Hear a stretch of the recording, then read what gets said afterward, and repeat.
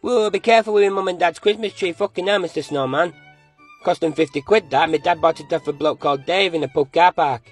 He said it looked a bit bare because he's strapped it to his roof rack and came down M62 at 90 mile an hour.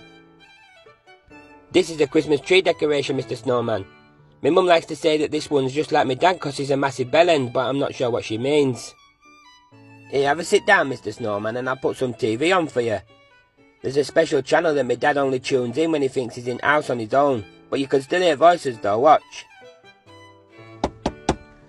Oh, hi there, Mr. Plumber. Alright, I'll do, cock. What seems to be a problem? Oh, my pipes need a good cleaning out. Do they really?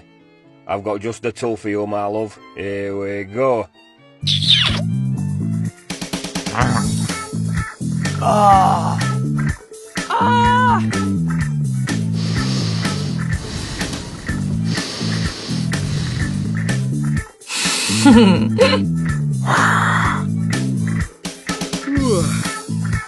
There we go, all done, love.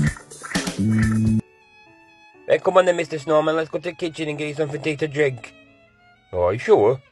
I was getting right into that, young'un. I say, has your dad got a video recorder? Go into the kitchen and get you something to eat, Mr. Snowman. We got some Scotch eggs in the fridge and some cans of Stella, but I'm not sure whether you can drink them or not because I'm sure you've got to have tattoos and wear a vest all year round. Put light on to see what we can do, but you can't leave it on for too long because it costs too much bastard money nowadays.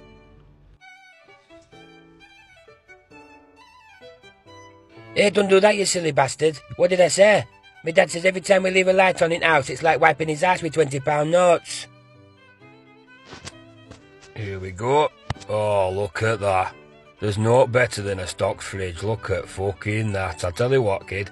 I'll take care of these Stellas. You whip us up a chip butty and show me that telly again. Has I got any tissues?